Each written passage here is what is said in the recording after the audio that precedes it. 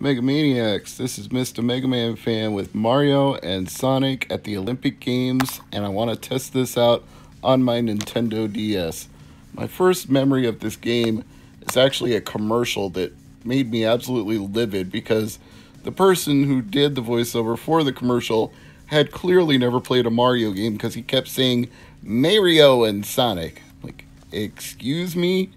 Even when you play the games, he goes, "It's-a me, Mario." He doesn't go, "It's-a me, Mario." There's no May in Mario.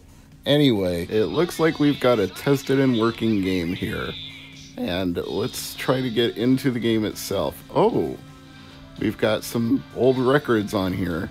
Allison A7, Jake the Snake Roberts. I'm pretty amused by that.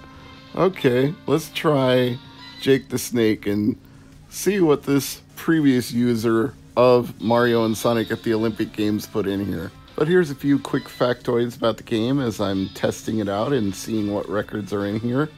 The game was trademarked in 2006, released in 2008.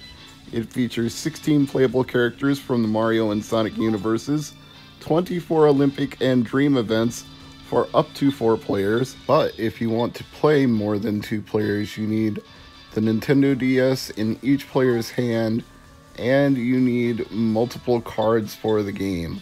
You can do single events by download play, but to play multiple players, you need multiple copies of the game. So, then again, it may not be that hard to find multiple copies of the game because I got this one off eBay for just $4. So, out of the entire Mario and Sonic franchises, this game does not exactly seem to be in high demand.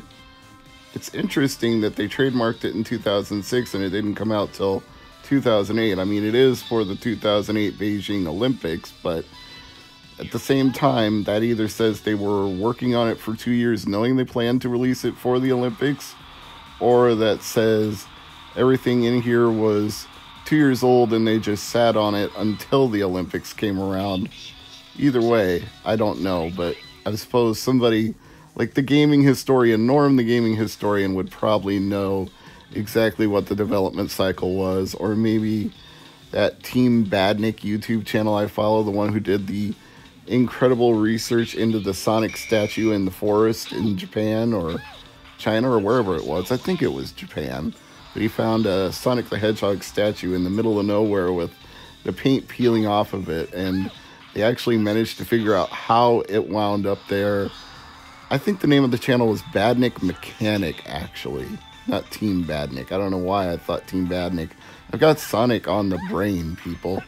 Anyway, what I'm finding here is that I can't play table tennis single-handed because I can't film it and press both the D-pad and the buttons at the same time, so at least I know it works, so I'll end the video here. This is Mr. MegaManFan saying thank you for watching.